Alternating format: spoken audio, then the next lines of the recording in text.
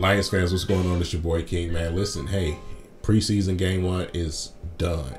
Detroit Lions didn't come out with a victory, but who cares? It's the preseason, right? We're there to evaluate people, and that's what I did today. So I got a lot to break down for you guys. Let's dig in.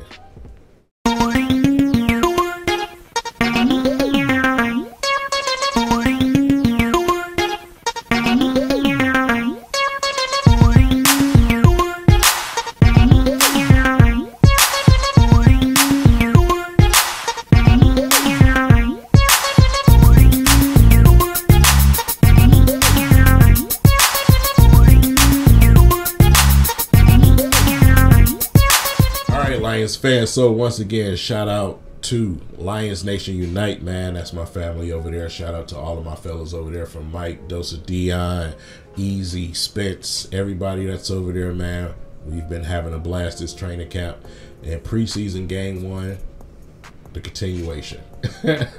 Social media has been fun today, a lot of excitement, right, for obvious reasons, but we're going to get into those a little bit later in the video. First and foremost, we got to talk about a very, very special player. And that special player is Nate Sudfeld. Nate Sudfeld is the greatest thing I've seen on turf. I've never seen a quarterback. What?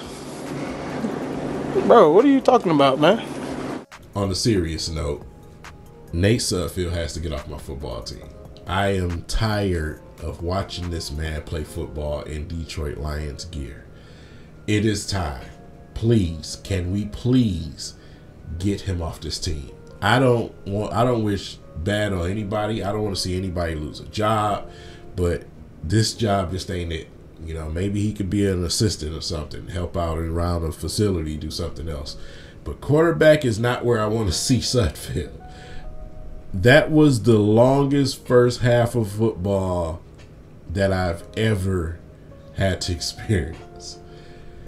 Twitter went crazy. Hell, I even seen posts on Instagram. We were waiting to see our guy. And when he got into the game, it was as advertised. Hendon Hooker looked great out there. And I don't want to go into too many details in this video because I have a separate video for that. But he looked great.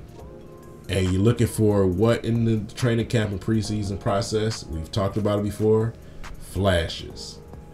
Well, he gave us a lot of flashes today. Hendon Hooker was a breath of fresh air at QB.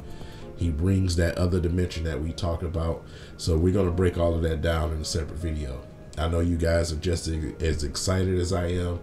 You guys have been waiting just as long as I have to see him hit the field. He hasn't snapped a football since 2022. And that was during a campaign for a Heisman Trophy. So enough said, right? Well, looking at the preseason game today, who stood out besides Hendon Hooker? I would say our DB room. Our DB room looked really, really good today, and they were very impressive. And this is, you know, at the beginning of the game. This is not when the third string got in. These guys looked impressive. Things got a little bit loose at the end of the game when the last strings were in. Rakestraw, Robertson, Terrion Arnold, all three looked very, very impressive.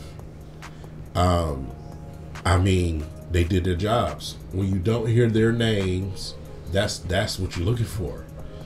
You don't want to hear the names out there. You don't want to see them get burnt on plays. You don't want to see, you know, those guys get abused by receivers out there. We've been hearing all of these things about neighbors during practice and everything. It's practice. It's practice. This is why I say you have to take that with a grain of salt. Practice is practice. But with that said, today they took care of business. You know, those guys were sticky out there. They handled those defensive assignments very well. And that's what you want to see in a preseason game. Terrion was a little bit short-lived. Did his job, got out of there. Rakestraw, he went for the stretch today. And, I mean, he didn't give up anything. So, you know, that's what you want to see. It's consistent along with the film that you've seen from college to the training camp practices to all the camp practices all the way up until now.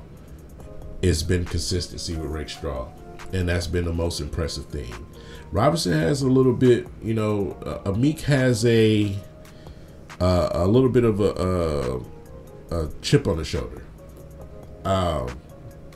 When Amik was out there, you can just tell it just feels like he's heard a little bit of the chirping, you know what I'm saying, like he don't exist in that DB room.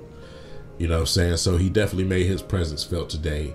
24, Gilmore, another young guy when he's available out there on the field. You know, he looks great out there. He looks great out there.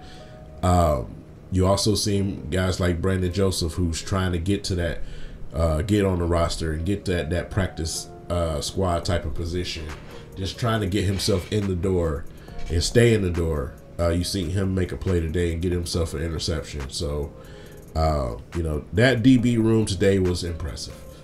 They were impressive overall. The defense in general was just impressive.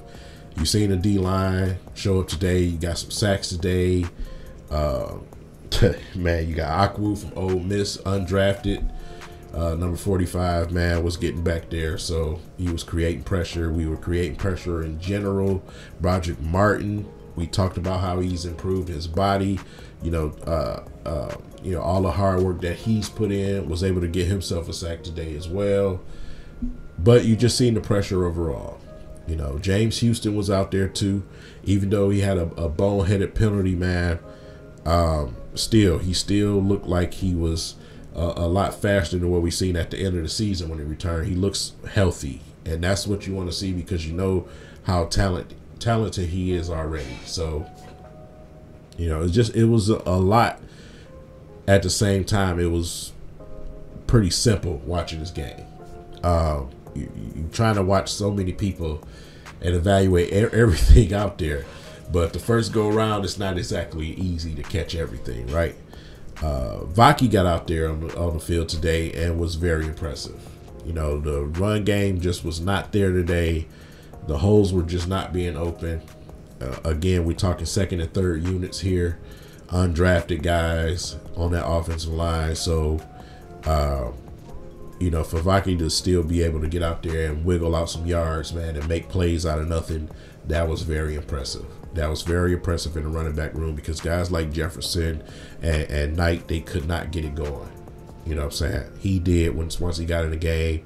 You know, the defensive instincts kicked in. You see him, you know, with that nose for the football, go and recover a fumble and get the Lions the ball back. So that's just what Vaki is, man. He's a football player. Dan Campbell talks about it all the time. He's a football player. You can use him wherever you please. You know, so that was very impressive, man. Other than that, man, you had a few struggles out there. Alexander struggled catching the football. It was rainy. But catching the football and kicking situations, man, you know, it just wasn't good for him. Wasn't able to hold on to the football. Late in the game, he did catch some passes, though. He was able to pull down some passes. But when it comes to the receiver room, the guys that you were looking for was DPJ, Fountain, you know, Green, who went out with a concussion. You know, you have Calhoun, but one of the names that I was looking forward to see was Isaiah Williams. You know what I'm saying? And later in the game, he really came on. You know, him and Calhoun, they were catching passes, even though Sutfield was the QB.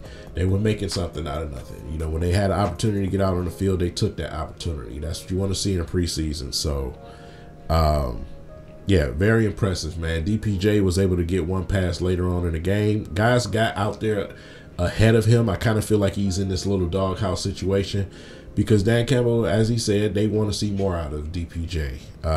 They want to see more of that talent, more of the use of that speed and that body style and the hands that he has. You just want to see more. You want to see more dominance out there when he's on the field. So right now they're playing the mental game with him. Let's see how he takes this, you know, and if he can respond from it. It's going to be important for him because between him and Fountain, I think those guys are fighting for that wide receiver 4 type of ordeal. So, yeah. But as far as notes, that's pretty much it from this preseason game. I'll be going back to watch it a second time, of course, and really look into those trenches. Did get a chance to see a little bit of Giovanni Manu out there. He did win some battles, but at the same time, he did lose a couple. The guys were able to run right by him. Those feet is, that's one of the things that he's working on. So, being able to move those feet and understand this movement out there is what the Lions are working with him on. It's just something that's going to take some time. He has to learn the game of football from that offensive line standpoint, and that doesn't come overnight. So, with that said, the Detroit Lions are going to do a lot of growing during this preseason process, man, because those coaches that we have, man, they're ready to get these guys coached up and try to maximize what they can out of these young guys before we have to make those tough decisions, man. Bringing this roster down to 53, it's going to be tough because guys are taking advantage of their opportunities, and that's what we ask for as a fan base. It's not about wins or losses, but for what we've seen today, we've had our exciting moments out there.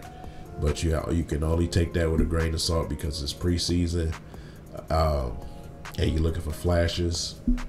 But we can't determine the future of a player completely off the preseason. So, with that said, leave it in the comment section, man. What was you most impressed with? I already know it's going to be a lot of Hendon Hooker. We're going to talk about that. You guys can look forward to seeing that video tomorrow. But yeah, what were you most impressed with? Who was surprising to you? What did you learn about players today? That's what I'm looking for in the comment section with this video. And with that being said, man, I just can't wait. I can't wait till we get to the regular season. It's going to be fun this season to be a Lions fan. It's a great time to be a Lions fan. Enjoy it. Let's keep this excitement going. And you guys have a blessed night. Peace.